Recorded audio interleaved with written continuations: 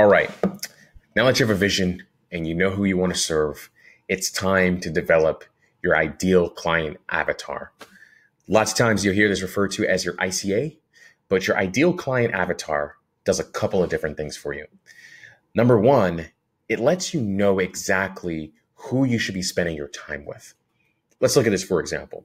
Let's say, for example, like I was using the analogy before, I'm a graphic designer and I'm talking about speakers. Now I'm going to define exactly who am I hanging out with, right? Like this is second part of the vision. Speakers happen to be there. Now there's many different types of speakers. There's youth speakers, there's motivational speakers, there's educational speakers. But more importantly, when you know exactly who your ideal client is, you can go ahead and you can define it even more in the micro. So let's say I'm looking at speakers who are just getting started. Now, one of the things that you're going to begin to do is that you have to find out exactly where your audience congregates. Because if you're going to serve them and you're going to do graphic design for speakers, you have to figure out some of the pain points, some of the needs, some of the things they're looking to be able to do. I look at this as kind of like dating. Business is based upon relationships.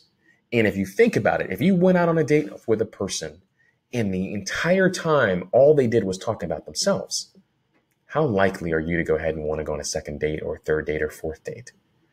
But if you went on a date with an individual and they were innately curious about you, about things you enjoy doing, about your background, about what you did professionally, what you're passionate about, I'm pretty sure the odds of you wanting them to go on a second date with them would be substantially higher.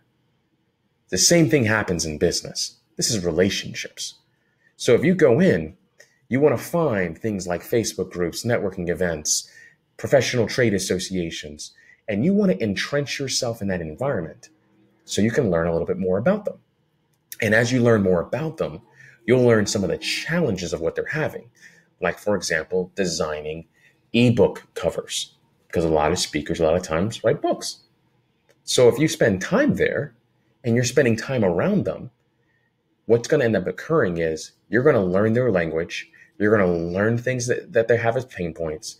And as you're spending time there, it then gives them permission to want to engage with you because you are now one of them. But before you can even get in depth of exactly what to find and tactical things you can be able to do, you have to look at who your ideal client is.